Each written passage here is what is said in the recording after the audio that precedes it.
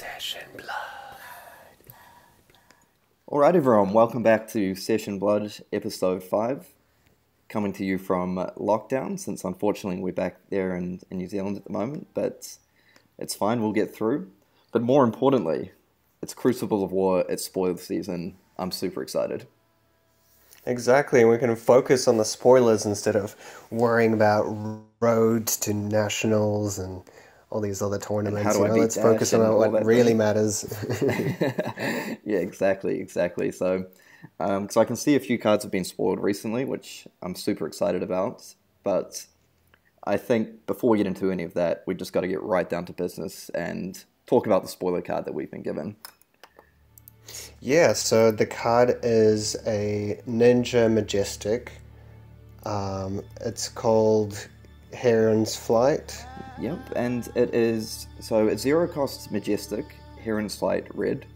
So the card reads, combo, if Crane Dance was the last attack this combat chain, Heron's Flight gains +2 attack, and you choose attack action or non-attack action. Heron's Flight can only be defended by cards of the chosen type. We see it's got base 3 power and base 3 defense.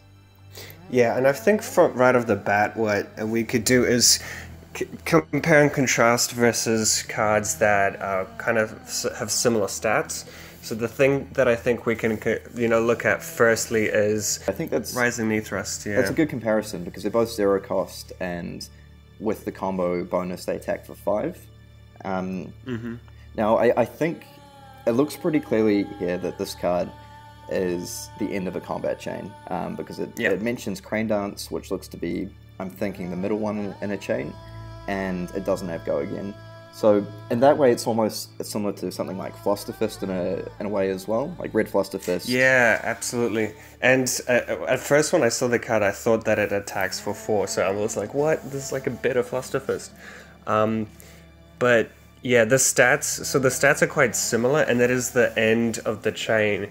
So it says if Crane Dance is the last attack. That's interesting because for all our listeners out there, we don't actually know what Crane Dance is, so we haven't been told, we haven't been getting any hints. But I know you've done a little bit of research into this, Karol. Yeah, so I have a bit of a theory that Crane Dance is the card that one of the Twitter clues was that it follows the chain from 2 different cards. Yeah. So I read up, basically check this out. I read that White Crane Kung Fu is a rare Chinese martial art which combines foot techniques, hand techniques, and weapons training. So I did a bit of Googling, and reading that made me think maybe it's got something to do with a leg tab and a head jab. Yeah, so I see we've gone pretty deep, we don't get given the card, but we look into it anyway. So. Yeah. So that is my theory, is that we're going to see this chain follow from maybe 2 starting the starts of the combo starters. Yeah, because I'm a Ninja player. I haven't played it recently, but it's still kind of my original class, so I love Ninja, so I was super excited when I saw this card. Just to go over what Karol was saying again, on the FabTCG official Twitter, there was a tweet that mentioned there's a combo card that checks for 2 different combo starters, or 2 other cards. So my hope is that Crane Dance is that card. And I went and had a look at things like Surging Strike, again, to see if that was sort of a hand attack. Karol mentioned to me that one almost looks like more of a magical attack in a way, whereas Head Jab and Leg Tap are 2 sort of physical, like Head Jab's hitting with the fist, Leg Tap hitting with the legs, 2 just sort of obviously physical martial art techniques. And I just think if Crane Dance is a card that follows both of those, that's super exciting. Yeah, and I think it really opens up Ninja for so many possibilities. I mean, not only does it add a completely new finisher, and it's a very specific finisher. We'll cover the ability later on, but just the fact that you have more options to choose from is going to make Ninja a lot harder to play around, because before the game you won't know exactly which combo they're trying to go into. Yeah, and You know, at the moment, I feel like the kind of Mugenshi's Lord of the Wind combo is a bit of a staple. You know, in most aggro decks, I mean, most aggro ninja lists. But Yeah. I think because of this, we're going to see a lot more variation and, you know, potential strategies for ninja. Yeah, because one of the issues with Ninja is the consistency sometimes. So, you know, it's never good when you're starting off your combat chain, your turn with a league tap, and you're looking at sort of a Whelming Gust Wave in hand or an Open the Center, and Yeah. you just really need that Cupsetter hit to get anything off, and then they block it out, and that kind of ends your turn almost. Well, not ends it, but it really shuts down what you're able to do. And I think that what you mentioned as well, it adds a little bit of sort of unpredictability or ability to the deck, in that even for things like League Tap, when you open up with that chain, often unless you're ahead, the other player can sort of have the luxury of picking and choosing what they want to block. So if they don't want to get blown out by like Hurricane technique, they can just say, okay, I'll just block it in this particular way and it'll be fine. Or in the center for head jab. And the same thing with Surging Strike, Whelming Gust Wave, McGinchie's. Often, you know, you find some of the top players, they'll sometimes look at what's the worst case scenario. I mean, can I just take the Surging Strike, double block the Gust Wave, double block the McGinchie's, and then just reset next turn? So I really like that this card adds sort of a few options to the deck, and you can hide from your opponent a little bit what you're trying to do. Well, that's what we're speculating, if Crane dances that card. And I mean, it's something that, you know, maybe because it's so flexible, because it kind of works with that pre-existing, I mean, we think that it will work for the we don't know that for sure, but if it does work with the other starters of the combo, then maybe it's like a sideboard option as well. And I feel like this ability, you know, now kind of jumping into the ability itself, just, you know, choosing whether your opponent can't block with non-attack or can only block with attacks or non-attacks. I think, you know, you can really limit the amount of blocks your opponent can do. Yeah, I really like that aspect of the card, because one thing that immediately leapt out to me as soon as I saw that card is, similar to Command and Conquer in a way, it can't be blocked by defense reactions. Which is pretty cool, especially against Ninja. Sometimes if the other player is trying to save that defense react to hit the last bit in your chain, or, you know, they want to be able to save that for next turn, this can sometimes maybe force them out to play it early if it's on a Crane dance, and then it allows you to follow up with a different card. And I think another thing that people might sort of miss on a first read, which I had to go back and double check, is this card can't be blocked by equipment. And I think that's... It can't be blocked by equipment, can't be blocked by attack reactions, defense reactions.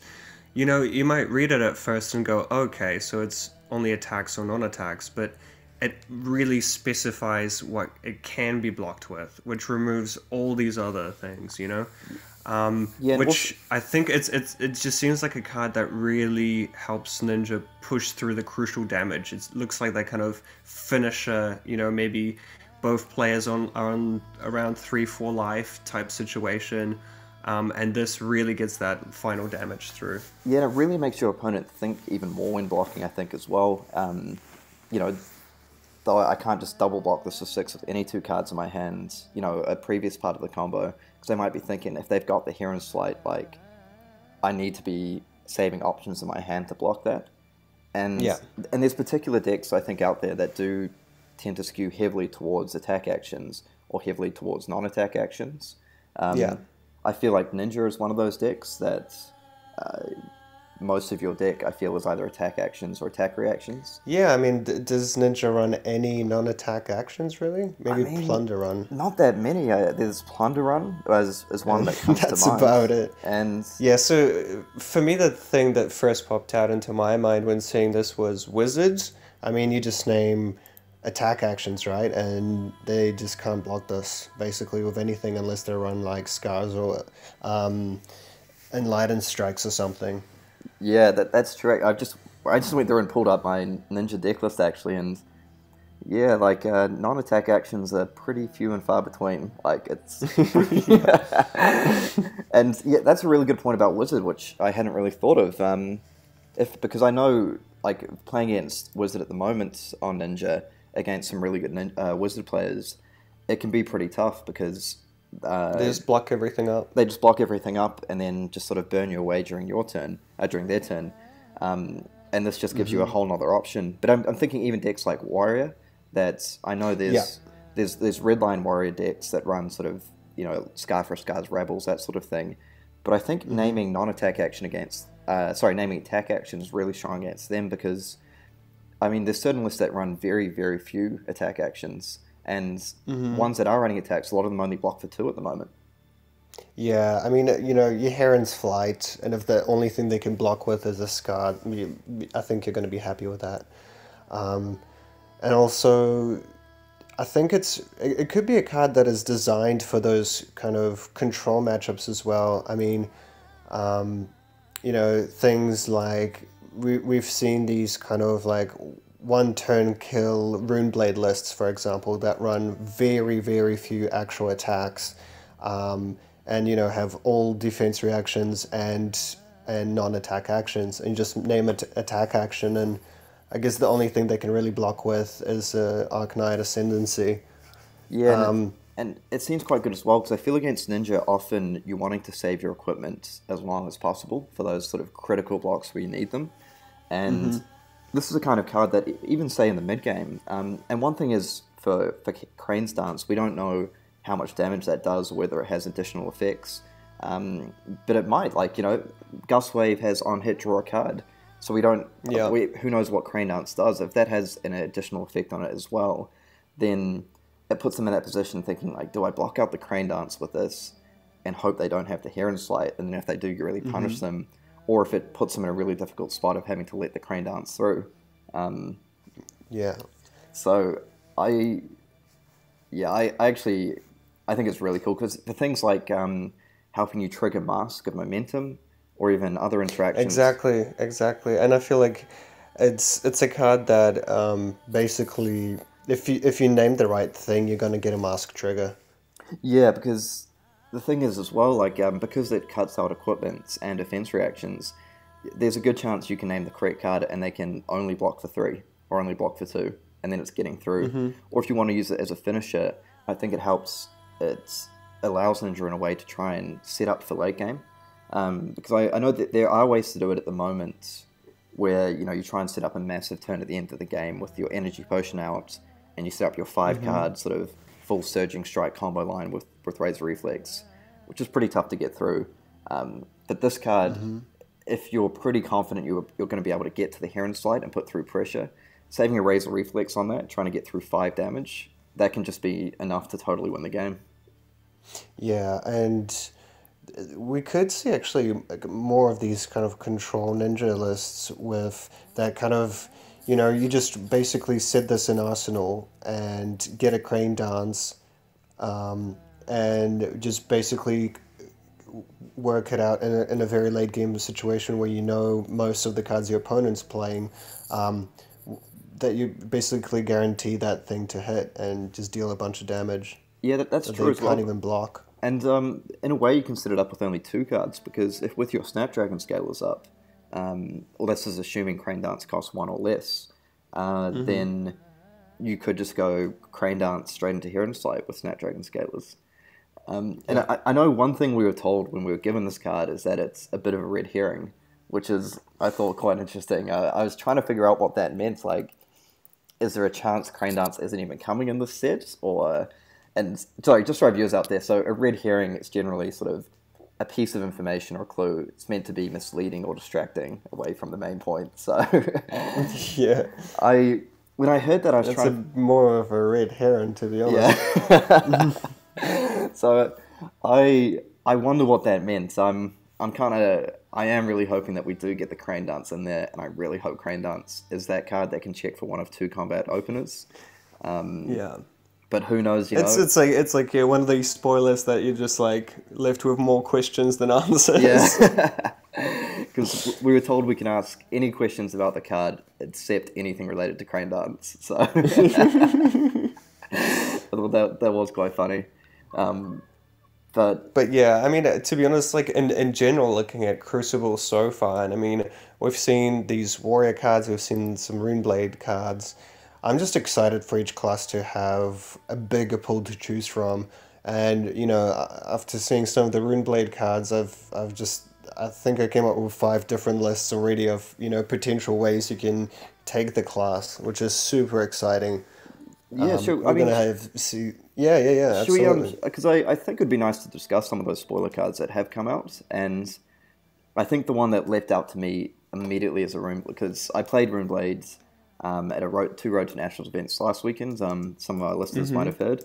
Didn't quite make it, but I kept thinking when making the deck, it just seems to be missing a few cards here and there to push it over the line. And Meet and Greet from Runeblade is the one that just immediately left out. Like, Yeah, I really like that card. yeah, so the Meet and Greet, so it's the one that's when if it hits, it creates a rune chant token. And also, if you have dealt or deal arcane damage to an opposing hero, it can go again. So that is just really cool, because if you start with like one rune chant token in play, it really opens up like a lot of options. You could go something like Scar for a Scar. They might just let the one rune chant through, and then now you've got a follow up 4 damage attack with Go Again, where if it hits, it makes a rune chant token. Or even if you've been Yeah. setting up for a big turn, if you've got 4 rune chants in play, you throw out any attack, something like a Rune Flash, any attack with Go Again, even just Meet and Greet by itself. Suddenly they're having to pitch 2 cards to turn off the Go Again on it. And the fact that it just makes a rune chant when it hits as well, like, Yeah, and to be honest, even it's something like having if you're blocked up with most of your hand, you have one rune chant. I don't know, for maybe a reduce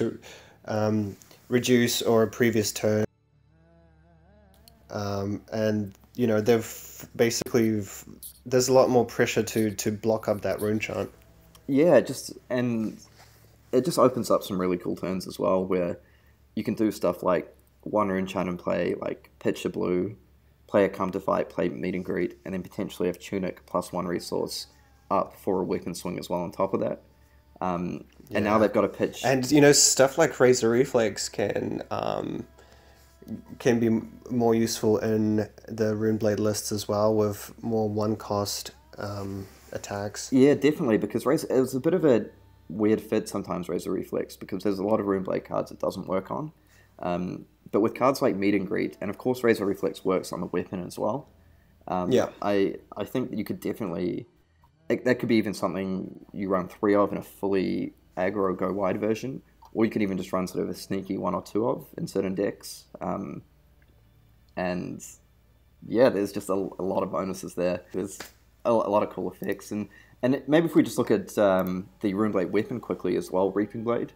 So Yeah. that has a static ability that if a hero has more life than any other hero, they can't gain life. So it doesn't look amazing on paper, but I think that opens up some really good sideboard options for Runeblade. I'm thinking decks currently And like... it's for me, it's really interesting seeing a weapon with a static effect like this.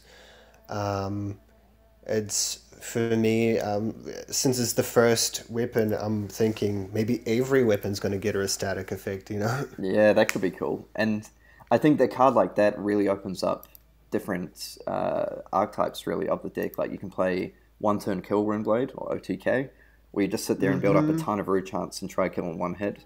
The problem with that strategy against slower decks at the moment is they can just gain too much life to shut you down. Yeah, with sigils, sun kisses, and by the time you actually generate some rune chants, they have like 55, 60 life. 55 life. Yeah. Which, and just other things as well against decks like maybe the dash midrange that has that really explosive high octane Tome of Findale combo. This can really sort of help shut that down. If you're like a little bit of life behind, you can maybe even structure your turns to try and make sure they are 1 life ahead of you at certain times. And Yeah, and I feel like against a deck like Dash, I don't know, from my experience, most of the time I'm either even life or just below through most of the early game.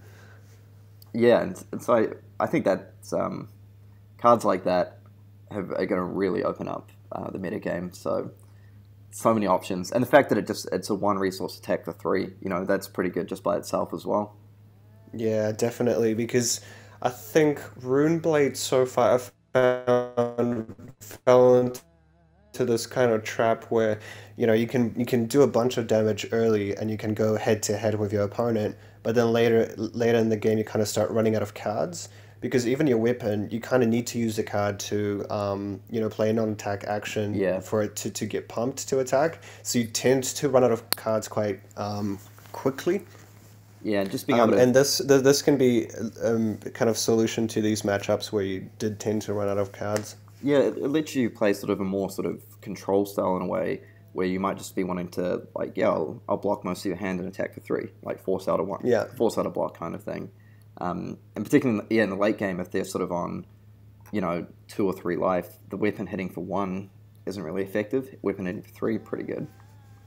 But yeah, and also it's, cards like Chains of Eminence, which are so hard, they're so good late game, but it's so hard to get them to the bottom of your deck. Now you can just pitch one attack and save it for maybe like a super late game finish. Yeah, and it just really helps with those clunky hands where you're stuck with a red card in hand and you just have to pass and do nothing. Speaking of weapons though, if we have a look at Warrior, there's definitely some exciting cards coming in there. Now, I think the big one two people have looked at, but the big one in regards to the weapon, I think, is Dauntless. The one that gives +3 attack, and then the next defense reaction, defending player plays, costs an additional resource to play. Absolutely. I feel like this is the card that everyone's just been like, oh my god, this is so good. All these Warrior players are getting excited to force your opponent, to overpitch for their unmovables and things. But you know what? I'm going to be controversial and say it's not as overpowered as people are saying. In my opinion, it's a decent rare. It's going to see a lot of play in certain matchups and stuff, but I don't see it as kind of like this staple in every deck. Yeah, it's interesting because I know a few people have been saying it seems like an automatic sort of 6 to 9 of even. Because I looked at it and I thought what jumped out at me is that it makes cards like Sink Below and Fateful Scene cost 1 resource. And that's massive. Cost 4. And and Mirror's Steelblade Shunt cost 2. You can't just tunic it. So to me, that looked really, really strong. But what's sort of your thought process for thinking why it might not be as good as some people say? I feel like the card is, it's great, but let's compare it to something like Warrior's Valor or Nature's Path. I mean, you in order for it to be like useful, you still have to give your weapon go again. So I feel like the card is very reliant on glint, and if you are relying on cards like Driving Blade or Warrior's Valor, that's already 2 kind of pre-pumps that you're using. You pitch a blue, play this card, play a Warrior's Valor and attack, and that's already 3 cards gone. And I feel like, if your opponent can block it up with if they're not specifically relying on defense reacts, they can just probably block with normal cards. And I guess one thing is like if they just block it up for 6 and like you say they pump and get it through and your weapon doesn't have go again, you take a little bit of damage, but then you just save your defense reaction for next time. I think it's definitely going to punish decks that have way too many defense reactions. At the moment we see these dash control lists with like 12, 15 or even more defense reacts. I feel like this is a great card versus those decks. But if you're versing a deck that, has standard good blocks and a few defense reacts sprinkled on top, then it might cause, kind of awkward hands now and then, but it's not like a game-winning card, in my opinion. Yeah, we might see it sort of boarded in or taken out for certain matchups. I can see a lot of Warrior lists at least running through the red one for sure, and possibly the blue for resources, but maybe it's a card that's better in some matchups and not as good in others. I also think that defense reactions as a whole, I just kind of, many people have this opinion that, I have to run, 3 Sinks and 3 Fates in my deck and versus everything type thing. Personally, I found myself taking out more and more defense reacts, even against matchups like Ninja and Warrior. And maybe this card is just meant for punishing those players who don't, and just keep a lot of these defense reacts. Yeah. If we just, but I would say it's a solid card. Yeah. It's not overpowered or anything. So if we just look at, because we've got a few cards to get through, if we just look at Unified Decree quickly, it almost looks like a card similar to Rout in a way. It pitches for yellow, which is good. Costs 2 resources. So it gives the attack +3, and reprise lets you look at the top card, and if it's an attack reaction, you can banish and then play it this combat chain. So yeah, so see, now that's a warrior card that I'm really excited about, because it can kind of shift your whole list. I think we're going to see warrior decks that go this kind of path of pumping your weapon before it attacks, and heavy decks on attack reactions. Yeah, because this kind of this card really works well with Rabbles. I finally see a use for a Stroke of Foresight that can really push this card to the next level. Yeah, because things like Stroke of Foresight, at the moment, like the reprise effect is nice, but I feel a lot of the time it's kind of just like, oh, it's either not relevant or I hope I hit something. We'll see how it goes. Yeah, and I mean, we've seen it used. It's an okay ability to use with Nature's Path Pilgrimage, because you can really set that card up. But with this new card, I think we're going to see these two work together really nicely. Yeah, and finally, if we just look at Out for Blood, I think to me that looks like a card that will replace Razor Reflex in a lot of warrior decks. So it gives you a target weapon attack +3 for 1 resource, blocks for 3, and the reprise is if they've blocked, your next attack gains +1. A big use I see for that is, I mean, it can buff things like Command and Conquer, for example, to get to 7, but also I think a cool interaction with this card is it lets you get that Brave Forge Braces effect for free, effectively. If you Warrior's Valor and attack through with this, it means your next attack, if you've got 1 resource up, you can still attack for 4 and force a bit of an awkward block, rather than just having to attack for 3 again and they block with 1 card. Yeah, and I think it's really similar to this Stroke of Foresight, so we're going to see these two cards kind of fight for the spot in the deck. It's going to give Warrior a lot more options, but the effects are similar enough to just kind of basically be in there for, depending on which player has which preference. I think the red line aggro might still see a lot of razors in there, but kind of more weapon heavy warriors will love this card. Yeah, for sure. And just scrolling down, having a look at the generics now. Now, Gambler's Gloves, I think everyone's kind of seen that and had their thoughts on it, so we don't need to go into that too much. One thing I just want to point out, though, is that either player can use Gambler's Gloves, so there might be certain situations, maybe if you're playing against a Brute, a particular version, you want to throw that in to make them reroll Scab Skins, or... but at the moment, with the cards we've seen, I see that maybe being a Brute card. Having a deck that runs 3 Crazy Brews and a Gambler's Gloves. Yeah, I'd like to see that. Because we're talking about Warrior.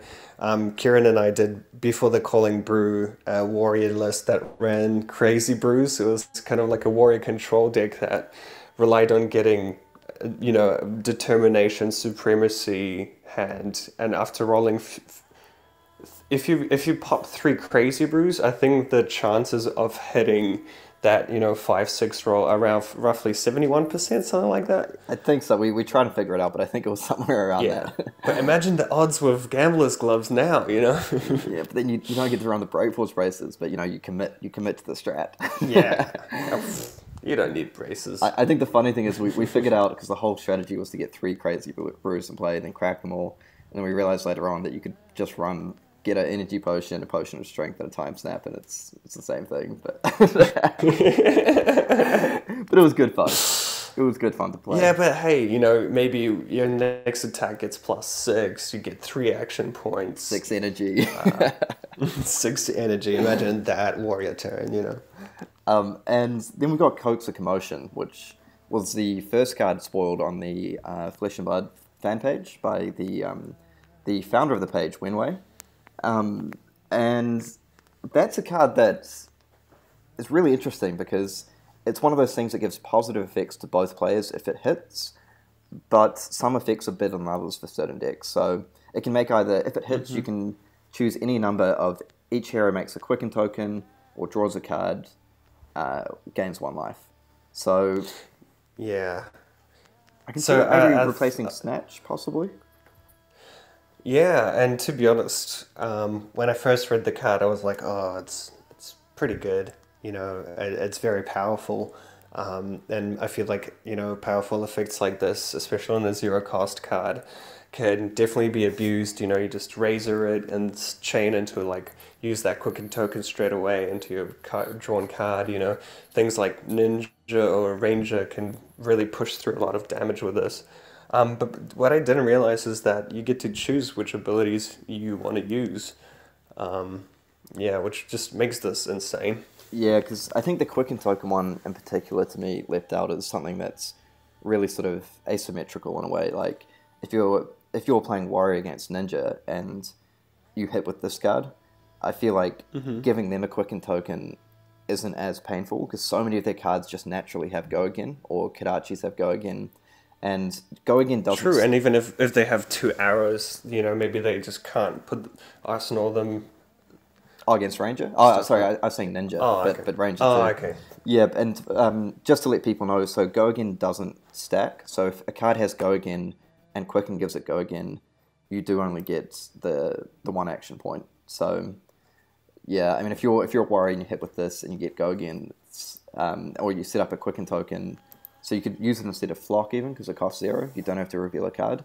I feel it's really good against some decks. Even maybe something like Bravo. Yeah, and just the mind games, you know. Just imagine that this is the only card in your hand and you play it, and your opponent, or maybe not the only card, but you know, you have a card in Arsenal and you play this. Maybe you have some resources spare, and your opponent might just be freaking out, thinking, you know, what are they gonna do? So they just rather block it up. Yeah, so just the potential of the effect can have a massive impact on how your opponent approaches blocking this. Yeah, definitely, because you don't know what they're going to do. Like, are they going to make it? Yeah, because what if you're like, oh, you know what? I do want to draw a card, and I do want to get a quicken token, and then you let it through, and they're just like, oh, I'll just get it in life or something. Yeah, or even if you got no cards in hand, right, and then you play Coax Commotion, like, or if you've got like a card in Arsenal, you play Coax, and they're thinking, well, I might just let it through, and if both players, you know, I don't care about the card draw, and then you flip over something like a Razor, or even like a Sigil of Solace, or Remembrance from Arsenal instant card, and you get the bonus. But yeah, so, I don't know, I feel that card's pretty cool. Imagine that, you Razor, and then you draw a Snatch, and then you Snatch with a Quicken token, and they're just thinking, damn, should have blocked it. And I think the final card I just want to look at quickly is one that was spoiled just before we started recording today. Now, I don't know if I'm saying this right, but Gorganian Tome? Tome? Tome. Yeah, Gorganian that Tome, card. But that card... When I first read it, I thought, okay, this is some kind of weird multiplayer, you know, this is... you play this in the pit kind of format, and you just hope that you draw it last out of all the players, but... The more I thought about it, the more uses I found for it, and I think it's actually going to be a bit of a money card, this one. Yeah, just to let people know, that was the spoiler for FabDB. So I encourage you, they have an article attached to that there with some questions and answers. I encourage you to go have a look at that as well, and FabDB in general. FabDB.net. Yeah, that's very good resource in general. They've got an amazing deck builder. It's great if you're playing tabletop or even just trying out ideas.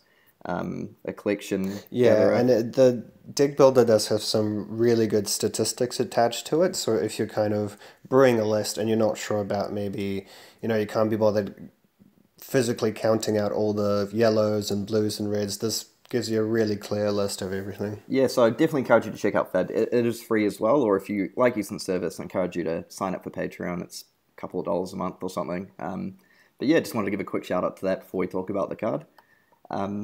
But this card can be insane. One interesting, it's got no pitch value. So this card actually cannot be pitched, and I believe that's the first card we've seen like that. Yeah, I think it's really interesting because yeah, I think you're right. I think it is the only one, um, other than the equipment that starts in play. But this card is just screams like more mind games to me. If you draw it, you have to play it Yeah, at any point in the game. just to read it out quickly in case people are listening and haven't seen it yet. So it's a 0 cost, it's a mythic, but you can only have 1 in your deck.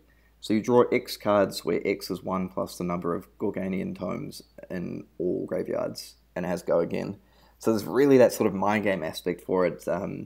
I think decks like Runeblade really like this card because of the Viserai ability. Just getting to replace this, draw a card, and it turns on your weapon. It can start generating rune chants on your next card that you play. But if you do just getting a rune chant, just one rune chant that's still fine. Yeah, but then if you do play it, if you're the person who plays it first, then you're thinking at some point in the game they might get a 0 cost card that draws them 2 cards with go again, which is just incredibly good. That is so good. So I can see it. Yeah, and I guess like things like Sync or Enlightened Strike that let you cantrip the card without put it back on the bottom of your deck without actually pitching it become more useful. Yeah, because if you draw this and it's not great for you to play right away, exactly, something like Sync Blower and Enlightened Strike, again, showing why Enlightened Strike is such a versatile card, because it's got those 3 modes, but also that extra, the alternative cost can actually be super helpful. I know... And, sorry. Yeah, go on. I was going to say, I've also heard some players discussing how it can be really good in Wizard. I know Nick Butcher, who's one of the top Australian players, he saw this and mentioned that because one of the effects that I actually didn't realize, which you pointed out to me, Karol, is that if you use Kano's ability and you get an action with Go Again, you end up with 2 action points because you haven't used an action. So going something like Kano, reveal the tome, play the tome, draw a card, now you've got 2 action points. And in Wizard, that just seems really good for if you want to set up combos. Like just a disclaimer that you do have to do it on your own turn. Oh yeah, good point. And just for all the wizard players out there, it's actually a pretty useful thing to know that if you have a lot of cards in hand, it's actually there could be a lot of value in using Kano before you use your action on your turn, rather than trying to Kano at the end of your opponent's turn. Yeah, because even cards like Whisper of the Oracle, again, you can use that, get it off with Kano, and then you get to opt to, and then you've got 2 action points. Anyway, going back to the card, but that's so those are two decks that sort of jumped out as really being able to use that card, and I'm sure like all the players out there will be sort of theory crafting and coming up with ideas or decks that can use this. Another use for it is you can have it in your arsenal. And whenever you want to do a big hand, you can, if there's any interactions with your hand, then this just gives you an actual physical 5-card hand. Yeah, and other things that that we've seen is at least the sort of quite fun interactions as well. If you play your tome early, and then at some point the other player thinks, okay, I'm going to capitalize, I'm going to draw my 2 cards. You can actually respond to them playing Tome by playing Remembrance, shuffle it back into your deck, and then they only get the 1 card off it, which is a bit of a niche play. It might not come up that often, but it's...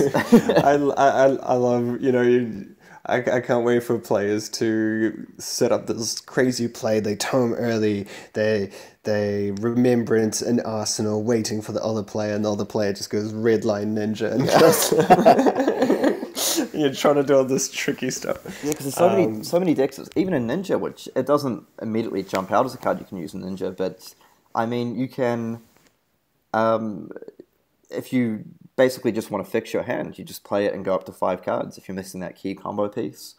And it does cost 0, so I mean, you probably don't want to use it this way, but if you absolutely need a card to discard the Katsu, you could do it. I mean, very painful because you're setting up their tome, but perfect card. I Turn 1, discard my tome. Yeah, you discard your tome, they block out your hand, and then play their tome, draw 2. You're like, ooh, I shouldn't have listened to Kieran. No, but actually, I feel like it's a card that has that kind of control aspect to it. And I think with the bigger the pools for each class, I think we're gonna see a lot more options for these kind of control builds to shine, really. Yeah, definitely. So, and I think that even just with a few cards released so far, I think, like we mentioned when we were saying why we were excited for Crucible of War, there's already so many options just opening up. So many different decks that are playable now, decks that no one's thought of already. It's I don't know, it's super exciting. Yeah, exactly. I just want to see some more equipment and weapons, to be honest. Yeah, because spoiler season's going through till the 26th of August, so keep your eyes peeled on the fabtcg.com website. There is an article with a running list of spoilers and upcoming spoilers. And I'd encourage you as well, because it links the website or the page or whatever for the people who are spoiling them. And I definitely encourage you to go and check them out and just sort of support the ecosystem, help out the community a bit. Definitely. All right, well, there's a lot of good content being pumped out, which is good to see. Yeah, there's a bunch of different websites. Metrics Daily, I know you've written a lot of articles for them. And I've seen a few more podcasts and gameplay videos popping up in Europe and the United States. Yeah, I actually did. I'm going to be writing an article for a spoiler for Metrics Daily, and I think that card's going to be insane. Yeah, because I know you can't tell us anything, but the only thing I've heard is that it's a very good card. So, which could literally be anything, but I am... No, what I said was, I didn't say it's very good. I think it's just going to make the most impact on Flesh and Blood fans. Ooh, that's a big call, and and unfortunately, Karol is keeping it close to his chest. Won't even share a little hint, which is good. If you get a spoiler, you gotta respect it. So, that's absolutely cool. All right, well, I think that pretty much brings us to the end of this. If people are listening on Spotify, please go and check out the YouTube channel as well, because there will be a video basically giving a visual spoiler of this card. Yeah, so definitely drop a comment on the YouTube and let us know of all the spoilers, and there might be some things you disagree with what we said. I really want to see what people think about these cards, so yeah, drop definitely. us a comment. Because there's a lot of things we miss and we're not always right, so we're really keen to hear any feedback or what you guys and girls out there think of all the cards. So yeah, don't list. Terrible card. Terrible. It's controversial, Karol. All right, well, thanks for listening, everyone. If you're in lockdown somewhere in the world, stay safe out there, and we'll hope to see you all again soon. Oh yeah, can't wait for Crucible. Can't wait. Flesh and Blood.